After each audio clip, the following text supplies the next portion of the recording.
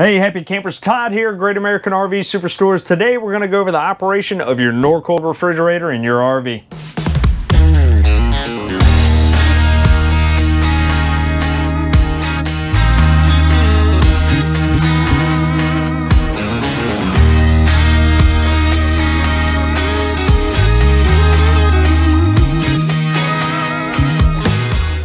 So your Norcold refrigerator may not look exactly like this. It may be bigger, maybe smaller, and your mode button, power button, all that stuff, you might have a LED display instead. That's okay, the standard operation is the same. So you'll have a power button, a mode button, and a temperature button. Power button obviously turns this off and on. Here we have an indicator light. It would either be green or red. The green is good, red is bad. And our mode button and our temperature button. If you have a LED display, then instead of having a LED light, it would go ahead and flash a code for you in the event that something went wrong. So let's talk about our other buttons here. Our mode button gives you three options: an auto, an electric, or propane. Our auto gives you the option of automatically swapping from electric to propane, and that option is more or less your standard operation. It's what most people keep it on. It is going to dominantly use electric if you're running your generator or you're plugged into shore power. If we go into our electric side, then it will kick in only when you're plugged into electric. If you were to lose power or unplug your unit, that propane is not going to kick in. This unit will shut down and it will stop cooling. If we go into propane, exact opposite. It's going to work off of propane. If you run out of propane, then it's not going to kick into electric and it's not going to cool. Our temperature buttons, 1, 2, 3, 4, 5. 1 is the lowest, 5 is the highest. Pretty self-explanatory there. So let's ask the question, how do we know it's working besides the fact that it's cooling? It's going to take 12 to 24 hours for it to cool, but when you initiate the system, like I said, you should have a green light here. No matter what mode you're in, should have a green light. If it doesn't kick in on electric or it doesn't kick in on propane, it's going to show a red light, or like I said, if you have that LED display, it's going to flash a code. If it's electric, what do we look for? Well, let's make sure our breakers are on, or either our generator or our power pole or inside of our unit itself. And if it's in propane and it's not working, what do we look at? Well, make sure that our propane is filled, make sure our propane valve is on. And another tip that I'll give you is, in the event that it isn't lighting and you're sure all these things are on, go over and bleed your stove out and make sure you don't have any air in the line. If you stored your unit with your propane off, which normal people do, then you're going to have some air in your system, and the only way to bleed it out quickly is to go over to your stove. It will automatically try to light a certain number of times, but then it's going to shut off, give you that air.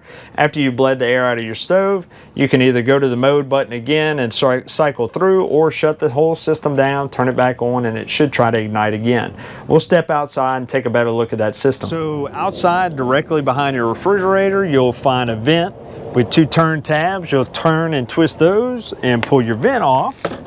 And here we will see our 110 plug, our controller. We have our 12 volts coming in, a gas line for our propane, our gas valve, and a flue tube where it heats up from the propane. We also have 2 heating elements in there, and this right here is your cooling unit. So I'll tell you, before you stick your hand in here, this is hot, a bunch of this stuff is hot, and we also have power in here, so be careful whenever you're stepping into this area.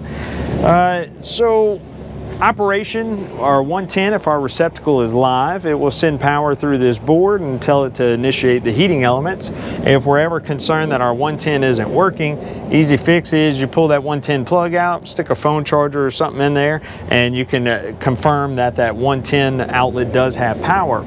For our propane power, if our electric isn't operating, it will automatically kick over. It will send a signal on this wire right here to our igniter.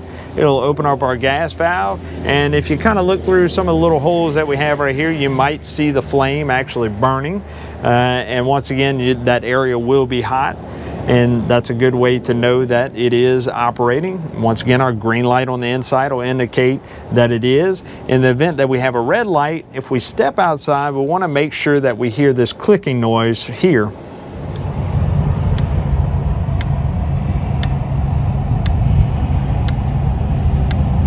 So if we hear that clicking noise and it still doesn't operate, go in, bleed your stove, make sure you don't have air in your lines, start your system over and come check it again and make sure that it's igniting. If we don't hear our igniting noise on the propane and we're sure we've cycled the system over, you want to go ahead and bring it into a shop so we can check things out. Also, if electrical, if you checked all your breakers and you still don't have power here at the receptacle, bring the unit in, let us check it out so we can figure out what's going on for you. So we've been to the back outside, we know what to better investigate in the event things went wrong. Most people, hey, if you see a green light, you're good to go. Let's talk about a couple tips here. This is an absorption unit, so there's no compressor to actually cool it. So it absorbs the heat and cools your unit. So it's a good idea to have all your things that you want to put in here cooled off before you put them in. And when you put them in, leave about a 1-inch gap behind between the back wall and your items to allow air to flow through the back. Otherwise, these fins right here will frost up. Last tip I will give you is whenever you are done camping, before you store your unit, you want to make sure to leave a little gap right here on that refrigerator door. Allow the moisture and everything to dry out once you've turned your fridge off, of course. Also, allow this freezer to drain, to defrost, excuse me.